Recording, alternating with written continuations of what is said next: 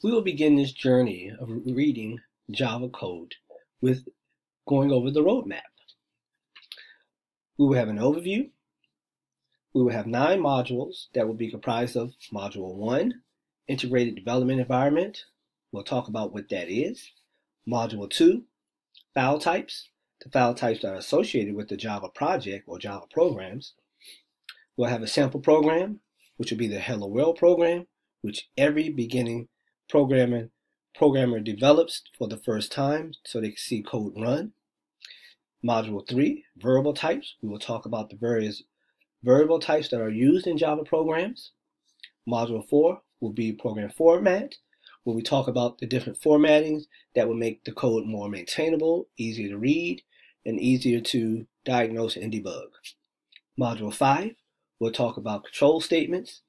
Those statements are the things that make the programs run, whether it's a while loop, a for loop, a switch statement, an if statement. These things are the conditional things that happen within a program, and we call those control statements.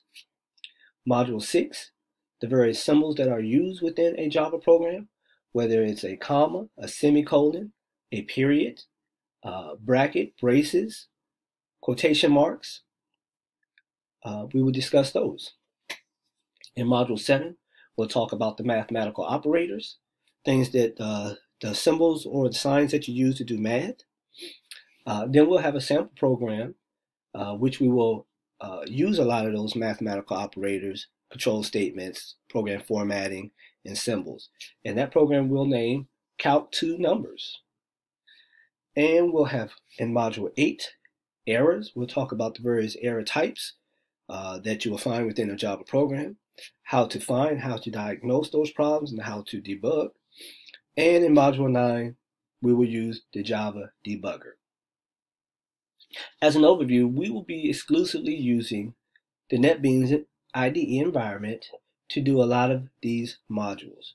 While there are several different tools that you can use for Java development, we will focus on Netbeans. With that, let's get started.